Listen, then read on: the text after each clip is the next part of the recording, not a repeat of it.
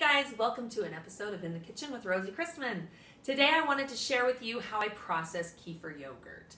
So here on my counter I actually have some kefir yogurt, which is that beautiful white liquid. And then here I have my kefir yogurt that has been being processed on my counter.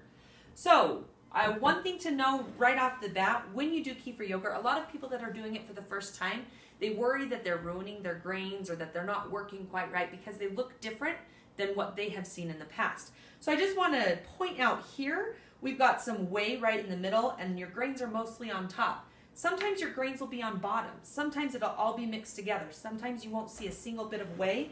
If I turn this jar around, there's a different look that you'll get over here. So don't worry if your jar looks a little bit different each time. That's just the nature of kefir and you're probably doing just fine.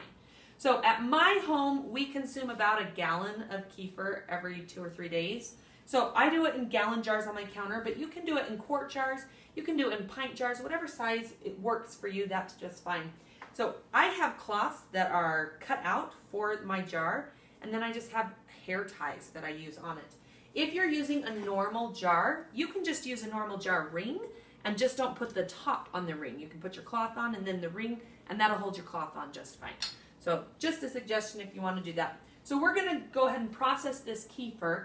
Now, what we do is we put the kefir and the grains, the whole thing, through a mesh strainer. You can get these mesh strainers at Walmart. They come in all different sizes. They're pretty relatively cheap. So I liked having one that fits right in the container that I strain my kefir into, because then I don't worry about having to hold it or maybe the kefir grains falling in there. Now when I say kefir grains, I'm referring to these little, it's just the organism that makes the kefir yogurt. Those, I think you can see them kind of in the video. They're little globules. You'll see them better here in a minute. So I have a lot of kefir in this, so I'll only do a little bit at a time. So what you do is you put your kefir in there. Then with a rubber scraper, you just scrape it through that strainer. Now you can see some of it that's going through is kind of just the whey. It's pretty clear. And then some of it is that white kefir yogurt. That's fine, that's normal too.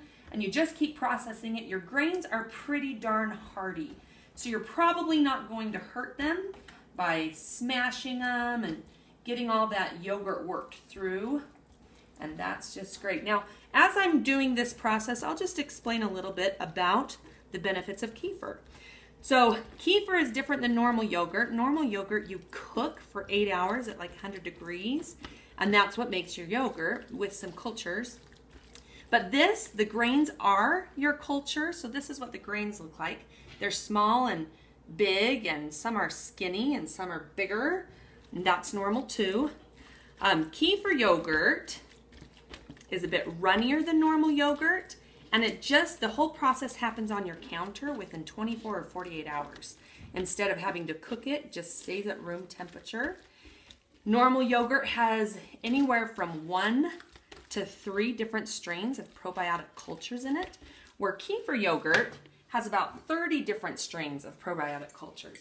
So here's my clean jar, and because there's still quite a bit in here, I'm going to go ahead and scrape that kefir off, and I'm going to put my kefir, the grains, right in my jar, so then I have more room for more grains in my straining process. Now you guys may not have 2 or 3 times doing this. Yours may just be 1 time, and that's okay. So I actually might stop the demonstration right now of this so that you don't have to see me go through my entire jar of kefir, but that's kind of what your grains look like. That's what you're getting out of it. Now you want the proportion of grains to milk.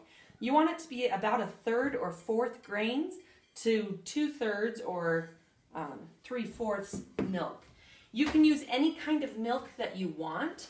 Now, we've been using just normal milk from the store, homogenized and pasteurized milk. You can use raw milk, you can use powdered milk. I've even used canned milk. I didn't like canned milk, but the powdered milk worked just fine. As long as it has a lactose base, you'll be totally fine, whatever milk you decide to use. There's different health benefits to different qualities of milk. Those health benefits will go over to your kefir. So you'll have a healthier kefir if you use raw milk, but it isn't necessary. That is a common myth So you just have your grains and you put your milk right over it. So I had about that much grains.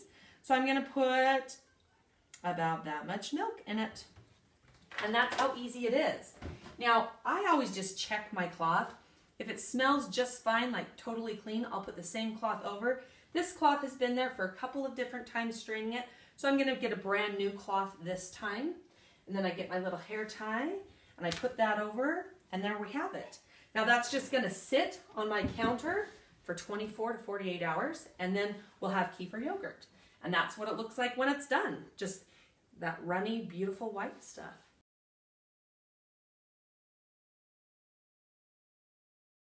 Now you have all sorts of things that you can do with your kefir. We love kefir smoothies. So this morning, my kids, they begged me, can we just have plain kefir? So it's pretty tart. So I will add some sweetener. Now my sweetener of choice is usually honey or stevia. So I just added a few drops of stevia or a few squirts of stevia, and everybody had kefir yogurt, just plain for breakfast, and they loved it. So that's one thing you can do. You can add a spoon of your favorite jam and mix it up, and then you've got some flavored yogurt. We love green smoothies at our house. You can also use it as buttermilk.